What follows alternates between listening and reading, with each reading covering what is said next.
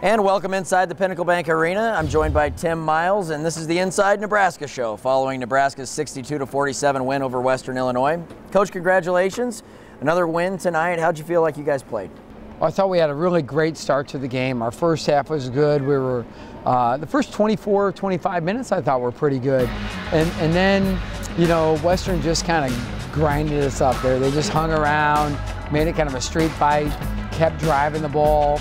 Got some second shots, made it a little more physical than we had been playing, and that's good for us. And so they win a 23-point lead, ends up being 15. And that'll be great for us to watch on tape to understand how, if that's an 8-point lead or a 7-point lead at the end of a game, it can end up going to be, we lose by 4 or 5, you know, against Michigan, Michigan State, somebody like that. So, you know, there's going to be a lot to learn from this game. 4 guys in double figures for you guys tonight. You won the turnover battle, you won on the glass. Overall, pretty good performance. Did you feel like offensively you shared the ball the way you wanted to with ball movement? I thought we manufactured enough things where everybody got some shots. You know, Siobhan got it going early on his own, which he usually does. And then we got some stuff for Walt. And then Walt cooled down in the second half. And really, Trent Petaway kind of struggled. He was pressing. His parents were here. You know, there's just a lot of emotion to him. He really wants to do well, and he found his way in the second half on the glass. Leslie Smith, I thought, was really consistent. Ty Webster had an off night. I think that I know Coach Molinari is a really good coach. When I was at North Dakota State, he was running the defense for Minnesota, the Golden Gophers, and they really caused havoc for Ben Woodside.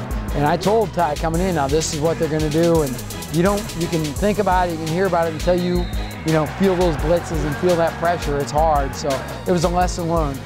Tonight you played better in the first half probably than the second half. Is there maybe some good in that you can show them that second half, a young team, and say, hey, we didn't do this well, we didn't do this well, rather than run away with it and win by 30? Anything good there, maybe? Yeah, well, I'd always rather run away, but but no doubt. Correcting errors and things like that. We need to learn how to win, and sometimes it starts by eliminating losing.